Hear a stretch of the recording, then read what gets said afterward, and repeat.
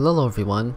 So a while back I got this i7-2600 processor with a motherboard and a stock Intel cooler for $80 off an auction at eBay.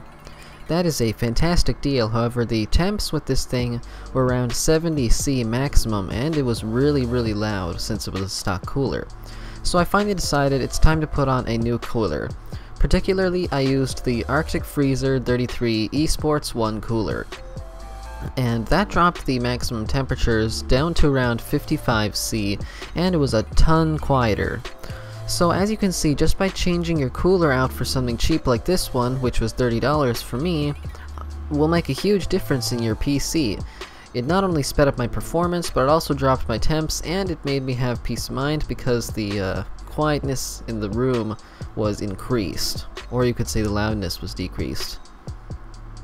And even if you can't change the cooler, I also found that by applying a different quality thermopaste like IC Diamond will also improve your performance by a lot. My stock cooler had this white stuff on it that was really bad. I didn't get to record it though.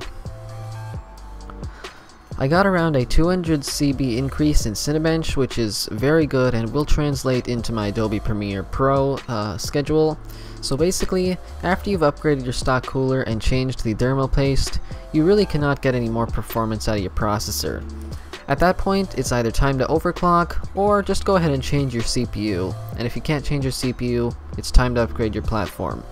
But otherwise, to those that are still running stock coolers, just go ahead and change it. You will notice a significant difference on stock speed and with your overclocks. So thanks for watching guys, and I'll see you later.